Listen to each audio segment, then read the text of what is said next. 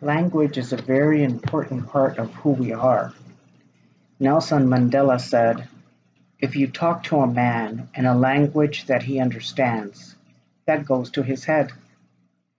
If you talk to a man in his own language, that goes to his heart." The US is a beacon of liberty and diversity.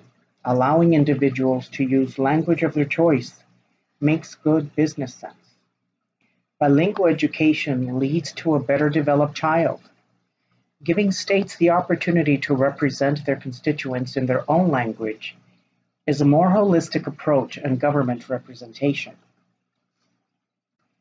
Using a multilingual approach impacts a country's economy in a positive way.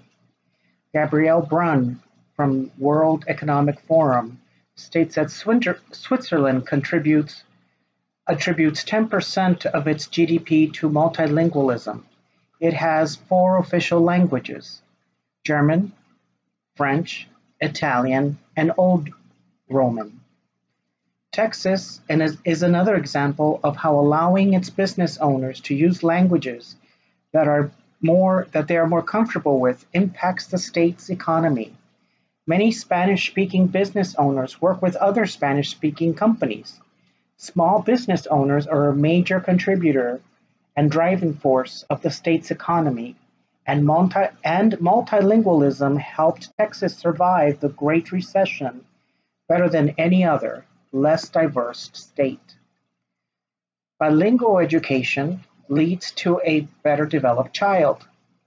Ann Kamenetz from National Public Radio states that bilingual education leads to better attendance, higher self-esteem, happier students, and greater parent participation. Encouraging local governments to use the language of their constituents leads to a better representation. It is also important to remember that our nation is diverse.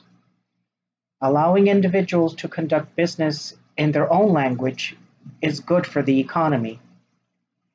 Bilingual education prepares our children to be better competent in the world economy. Giving our local governments the ability to communicate with their constituents in their preferred language serves the citizens in a more inclusive way. Thank you.